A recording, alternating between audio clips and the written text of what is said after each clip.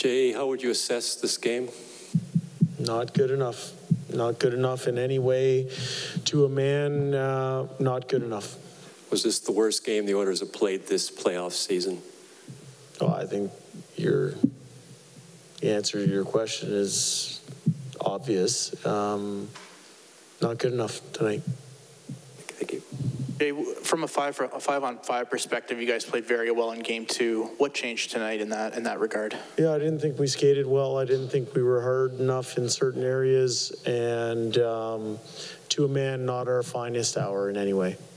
Zach Hyman obviously went down there at the end of the first period and labored on throughout the course of the game. How did that kind of affect, the way you were able to kind of run your lineup, just in the way he was kind of laboring? I didn't see that. I thought he gave us some good shifts and worked his way through the game just fine.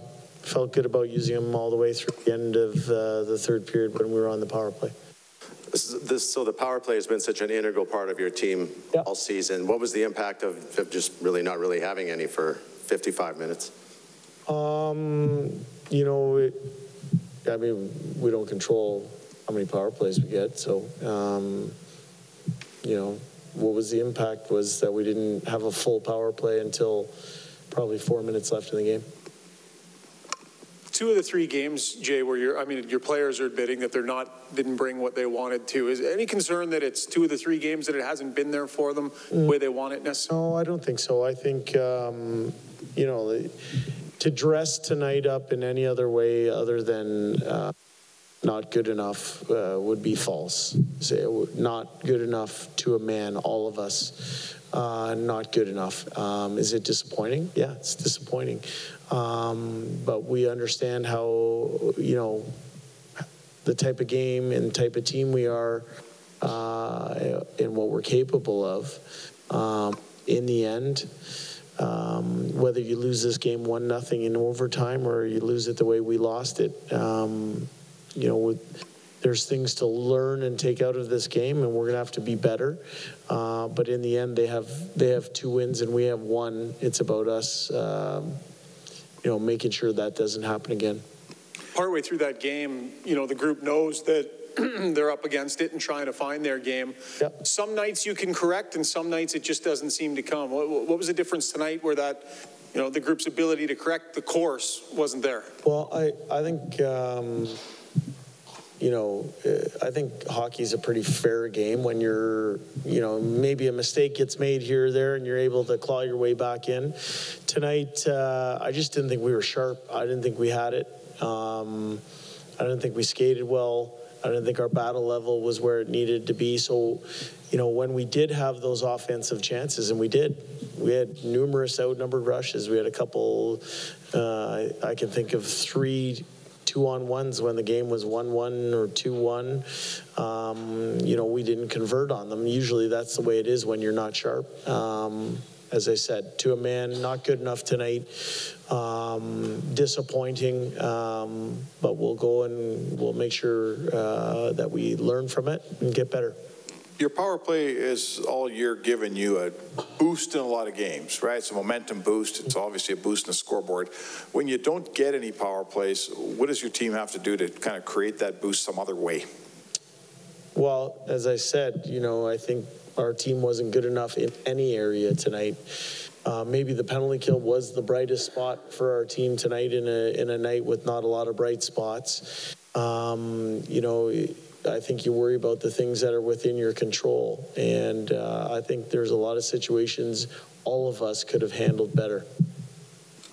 Jay, the McLeod line with Fogle and Ryan, a lot of their underlying numbers have been good. They get rewarded with the goal tonight. What have you? They're probably your best line tonight, I think, by far. What have you liked from them in this series? Yeah, well, it's nice to have Derek Ryan back in the lineup. I think that group, when they play together, have a good chemistry. They play forward, they play simple, and because they play forward and simple, they play a faster type of game. They were able to convert early for us. That's a positive. I think anytime they're going, it makes us a deeper team. Ryan Nugent-Hopkins mentioned that you had a game plan and you wanted to make it hard on their D, get pucks behind him, and he said you kind of diverted away from it quickly. Yeah. When you see that happening as a coach, what can you do sometimes to try to get it back? And, you know, obviously you remind them, but what did you feel? Why did they divert, then we're not able to get back to how you wanted to play? Well, you know, it's no secret that we didn't stick to our script tonight. And when we don't stick to our script or we go off script, we have trouble. For us, what can you do about it? We're at the point in the year, we're playing hockey in the middle of May right now. A lot of the proper things are being said on the bench. Unfortunately, we didn't go out and execute, and that's on all of us. As I said, I keep bringing it back to we can be better to a man, and we're going to have to be.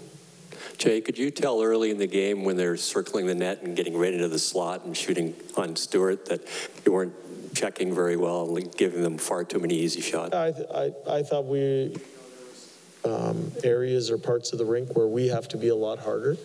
We weren't always burned on it, but eventually if you keep putting your hand on the stove, you do get burned. And you know, for us, that's one of the areas we can be better for sure.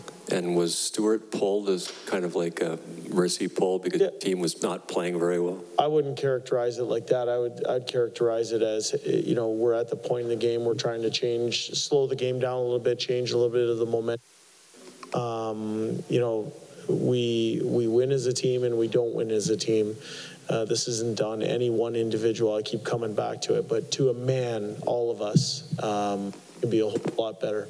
So your response has to, I presume, be the same as theirs last game, where they were vowed that that was a bad game and you have to come back with the same sort of determination. Yeah, I worry about my team, Jim, and for me, we're going to dig into the things that didn't go right tonight, and we're going to work to correct them.